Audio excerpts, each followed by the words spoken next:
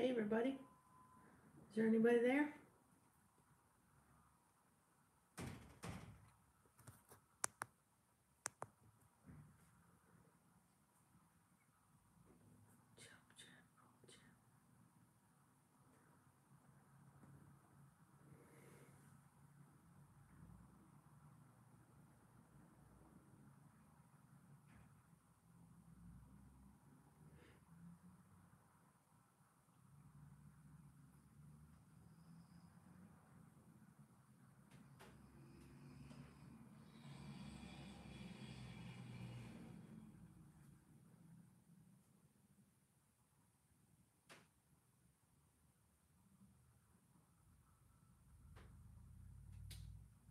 Hello, I see somebody's there.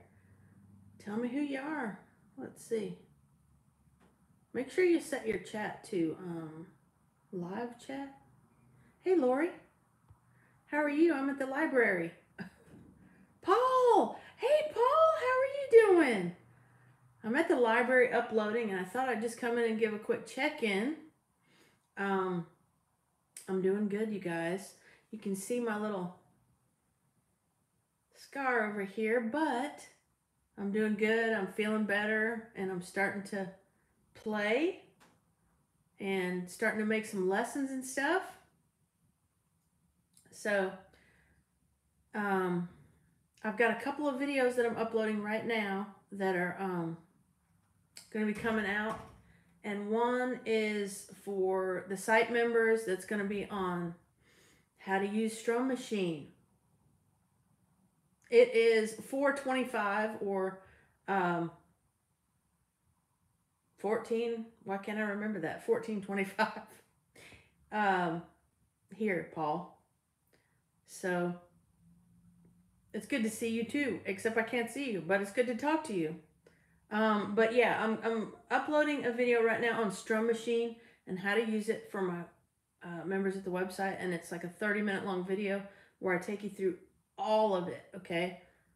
So for anybody who's interested in that, that's going to be, I'll put that on the site this evening or later after I get off of here. And funny thing is, John is here at the library too. He's got a business meeting here, so I was like, I'm going, I've got to upload. But I've got to I kind of have to hold the iPad up here. So I'm sorry if it's shaky, but I've also got videos that are going to be coming out here on YouTube that are kind of a tips and helps kind of thing. And I have new lesson videos. So I've already done a clawhammer banjo lesson and all that stuff. Lori, I am doing pretty daggum good. I don't know why it's only showing me your message for just a second, but Rick, hey Rick, I'm doing pretty good, Lori. I'm off of all medication except at night now. The doc wants me to take a pill that helps to stimulate my nerves and stuff. So I'm doing that at night only, but other than that, I'm not taking anything. Trying not to. Today's my first day actually, where the only thing I've taken is ibuprofen for the pain and stuff. But yeah. And Paul, the tips and tricks, there's going to be, I've got like 3 coming out that are going to be like 5 biggest mistakes that people make when they try to learn a song, stuff like that. How to survive a jam session and tips to get you started and things like that. But yeah, I just wanted to say, hey, I'll show you around this little room here. This is in my local library, and they call this a hospitality room. So you're allowed to come in here and you can talk, and you can, this is for people who want to have a coffee or something like that, and they come in here and want to like make a long distance FaceTime or something like that and don't have good internet at home, so that's really cool. So I thought I'd just jump on here. But the background, I don't know, the background's kind of boring looking. But how are y'all doing? Type me out something. I hope you're you know, doing something, playing an instrument, right? What songs are you guys working on? Anything? I know Lori is working on, well, she finished her hymn for the challenge. So I don't know what she's working on now, but Rick and Paul, what are you working on? Anything? I'm gonna have to put this down. Paul, oh no. Oh my goodness, I had no idea. I'm so sorry, Paul. I'm good to know you're okay and out of the hospital. Lord have mercy. I'll be praying for you, Paul. Wow. I hope you don't have any damage. I've got a good friend, Sean, who is still recovering from his stroke he had last year. Rick, Hogan's Heroes, March. That's cool. Are you doing that on banjo or what, Rick? And I saw Lori was doing good, Paul. Saw Lori was doing Wildwood Flower too, one of my favorites.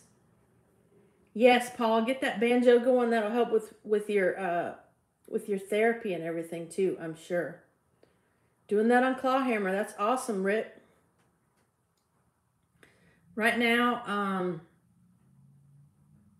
after we leave here, we're actually going to meet Gerald to practice tonight for our church songs on Sunday. I'm not really sure what we're going to do yet, but we've been looking at a few new songs. And our songbook now that we regularly work through for playing on Sundays has over 60 songs in it, so that's pretty cool. Yep. Yay, Gerald is right. Super fun. And you know, Paul, they did tell me, I know they told this to Sean too, that that banjo will help with your therapy. And I have that nerve damage in my right hand, and they said, yep, get right back into it. Get right back into whatever you can do, and do a little more and more each day to work up. So yeah.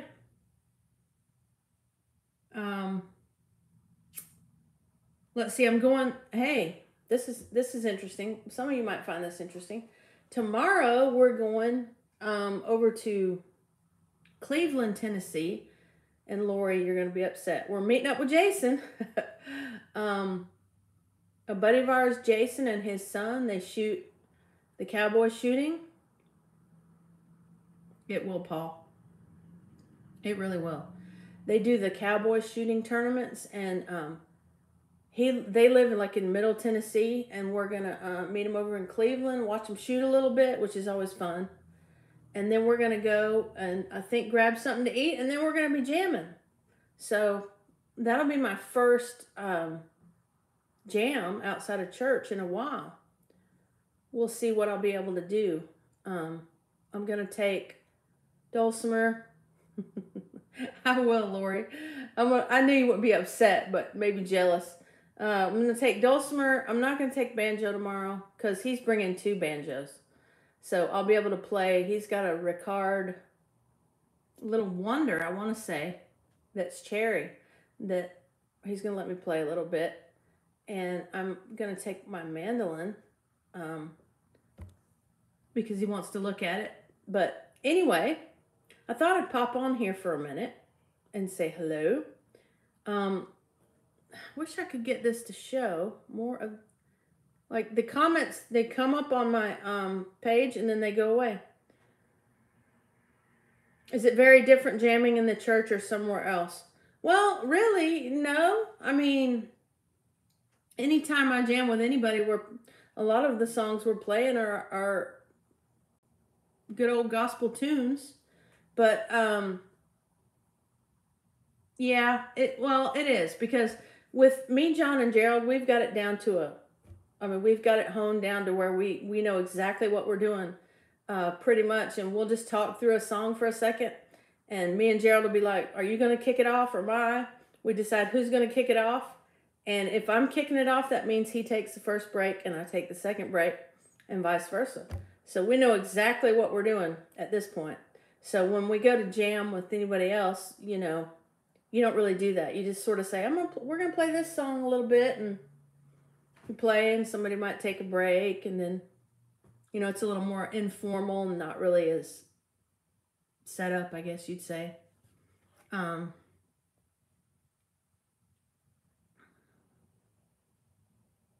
Maybe. I wish I knew how to run this stuff better.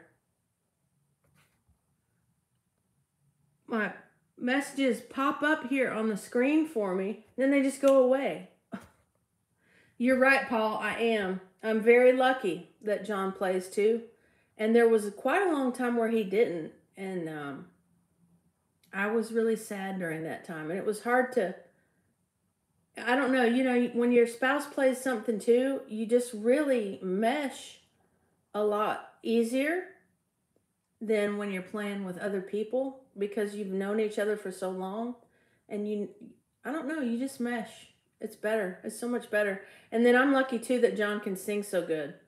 That way I don't have to do all those lead singing, and I just want to play. So I want to like backup sing and then, you know, hit those breaks and stuff. But yeah. London. Hey, Alan. You're a long way away too. Paul's over in Spain. Yeah, I'm doing good. I'm doing a lot better. And I'm getting back at it.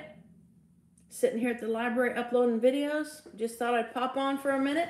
Oh, and that brings me to another thing. Now, since December, we have had our local internet company. We've had them working. Lori, they have been working since December on our little neighborhood road with the internet lines. And John went out and talked to him. He's talked to him several times. But he went out and talked to him, and they said, yes, we're bringing fiber internet, and it's going to be soon. Well, that was in December. Well, you know, I thought soon was going to be actually soon. And here we go. We're almost in April, and we still don't have it. But they keep saying soon, soon, like we're almost done, and then you'll be able to get it. So whenever their soon is, we will have fast internet and sun. Let me tell you, there will be live streams. So I will be doing a lot of those.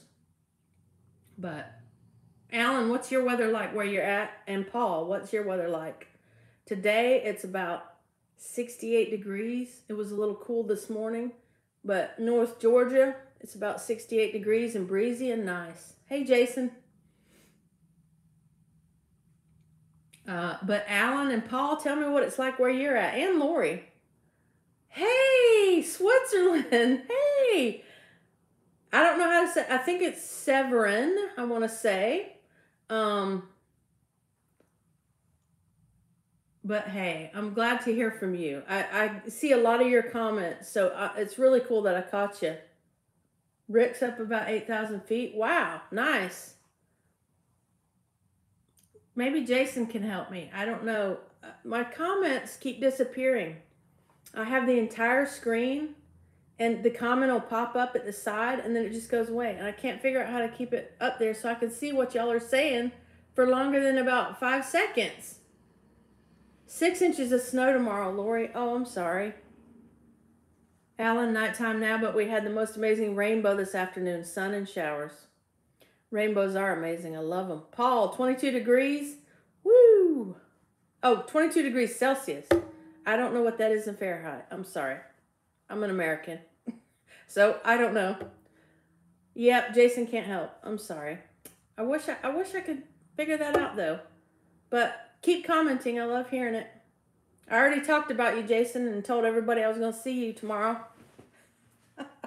John's over here with meeting with the mob for a book cover. I'm in the library. They have a little room that's called the hospitality room. And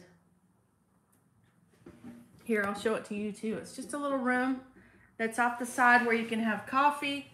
Oh, Paul, 71 degrees. That's nice. Where you can have coffee and you can like make a call or something. They've had it closed forever for all this time. Is why I couldn't come in here. And then other times whenever they would have it open, somebody would be in here, so I wouldn't want to disturb them. But John had a meeting today, so I was like, I'm gonna pop in here and just jump online, say hey. But anyway, if you got any more questions, shoot them out. Other than that, I'll probably let you go here in a minute. It's 40. That's kind of warm for you right now, isn't it, Lori? Lori is up in the very north part of Michigan, so whoa, it's cold up there a lot. But Spain is nice today, or tonight, according to Paul, which is very awesome. But yeah, I'm playing. I'm so happy to be playing again, you guys. You just can't even know how much it brings you down, you know. I know Paul can relate, but it just brings you down mentally if you go from playing, you know, I'm playing 2 hours a day, you guys, usually, at least, and going from that to nothing, just heartbreaking. And then not being able to play in church, you know, that's hard too. I don't like that. But this last Sunday I played in church again, and those I got those videos. They'll be coming out. Alan, daylight savings kicks in this weekend in England, so it'll feel like spring. Nice. Yeah, daylight savings. We just had that here, so it doesn't get dark until very late. Yep. But you know, going from not playing, oh, it's terrible. Yeah, 110 in August. Yeah, that's a little hot, Paul, but what's your humidity like?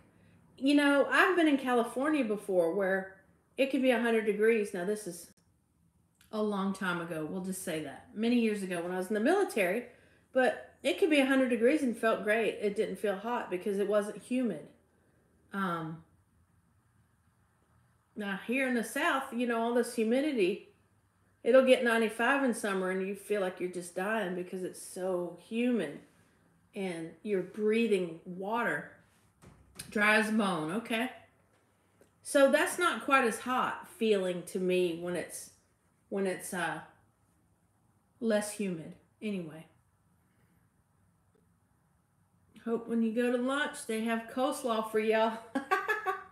I think they probably will. It depends on where we go, but whoops, sorry about that. Depends on where we go, but anyway, I don't know what else to tell you. If you have, okay, first of all, let me say this. I haven't played the banjo in many months. Most of y'all don't know that. Milk skin. Well, I can relate to that just a little bit because my daughter's pretty milk skinned too. And she's got a little bit of Irish blood in her. But I haven't played the banjo in a very long time. And most of y'all don't know that except for my really close friends. But I couldn't play the banjo because of my neck and what it was doing to my hand and wrist and everything with the nerves. And I could only play Dulcimer. I was able to play Dulcimer because I didn't have to move my wrist in the same manner as much. So it still hurt, but it didn't hurt as much. So I haven't played clawhammer or two-finger banjo since about last summer, other than forcing it, which I did a few times, but I haven't done much of that at all. And now I'm starting to get back to it, and you know, I love it. Of course, banjo, you know. So I really upped my Dulcimer game during that time, but I do love the Dulcimer, Paul. Now, I did fall in love with the Dulcimer many years ago, but it fell off, you know, and I actually sold it and everything, but came back to it. And yes, I do have a deep, deep love for the Dulcimer, but banjo is always a love as well, you know. And the Dulcimer is what's getting me these gigs right now. So you can bet I'm playing a lot of Dulcimer because I have to. But at Kentucky Music Week this summer, even though it's a Dulcimer event, they also teach other instruments. And I will be teaching clawhammer there a lot. I only have one Dulcimer class, and I have 3 banjo classes. So they really like that I play banjo too, so I can teach that, and that's gonna be awesome. If you know if anybody's anywhere near Kentucky in June and can sign up for it, my classes are filling up, I've been told, so that's really cool. I can't wait to do that. But anyway, if you have any other questions, and otherwise I'm gonna sign off of here in just a moment, because I've been on here for 20 minutes. Time flies. And I still have this ugly background. I need to bring if I'm going to do this again, I need to bring something in here. I'm sure anybody that comes on here is going to be like, where are you? Oh, and look at there. What do you know? Look at there. Somebody's always watching you, aren't they? Everywhere you go here, for sure. Somebody's always watching. And I understand why, but I know. I already talked about the internet, Jason. They're out there. They were out there today working down the road from us. Thank you, Paul. I am too. But that internet, man, it can't come fast enough for me. So when it does, we'll have lots more live streams. And I will do them at different times. I'll have to figure out good times for everybody. I'm going to have some like in the afternoons like this where I can get all the awesome Europeans on, like Paul and Alan and Severin. I hope I said that right. And then some at night for more of the American crew. Hey. Hey, just wanted to let you know we're closing about 15 minutes. Okay, thank you. Awesome. You're welcome. Thanks. Closing in 15 minutes. Didn't know that. Porch time, yeah.